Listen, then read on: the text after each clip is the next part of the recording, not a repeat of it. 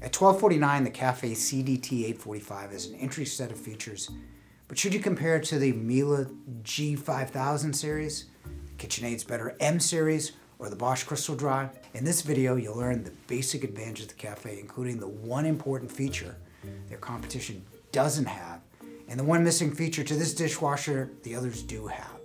Let's get started.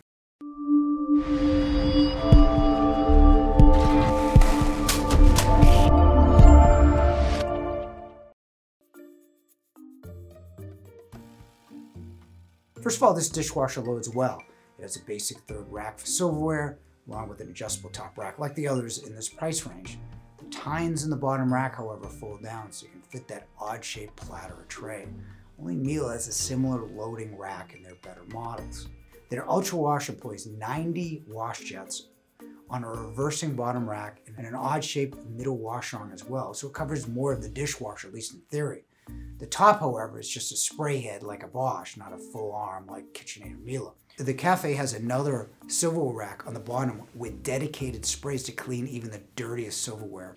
Café does have 4 dedicated bottle wash with direct water feeds to spray the residue from your sports or baby bottles. You also have a dedicated steam setting to loosen baked-on dishes, in addition to all the main cycles and 12 options. Customization is also possible with your choice of copper, brass, or stainless handles, along with all the colors available in the Café line, white, black, stainless series as well. The drying is interesting insofar as it is the opposite of the industry's more effective drying modes. Miele Clean Dry and KitchenAid's Pro Dry introduce the outside air into the dishwasher, so the warmer, steamier air is attracted to the colder outside air and is dissipated as water. A number of brands automatically pop open as well to release excess heat and steam. Café does the opposite. It has the heating element to dry, but also a fan to pull the steamier air outside the dishwasher.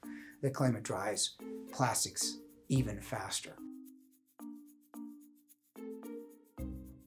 Café's 45 decibels or 1 decibel above the 44 decibel quietness threshold, so you will hear it faintly in an open kitchen. 45 is not bad when you consider Café as a grinder on the bottom, where all the others employ just a filter to trap leftovers or whatever you leave on your dishes. At this price range, all their competition is between 42 and 44 decibels, including the Profile series, which is also in the GE lineup, with a grinder at 42 decibels. As you saw earlier in the video, the wash on the top is just a sprinkler like the Bosch, but you do have the better silverware basket with the dedicated sprays, unlike all the others. At $12.79, you have an interesting dishwasher to consider. At 45 decibel, will be slightly noisier than KitchenAid, Bosch, and Miele, and even their own Profile series. However, their washing, drying, and racking are at least comparable to their high-end competition. You do have some worthwhile options.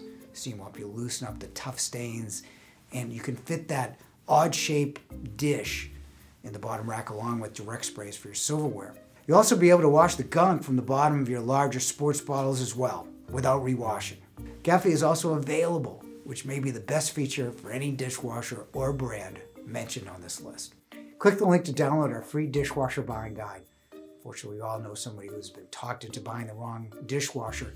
Don't let that happen to you. Almost 1 million people have found the right answers in the Yale guide. Thanks for watching.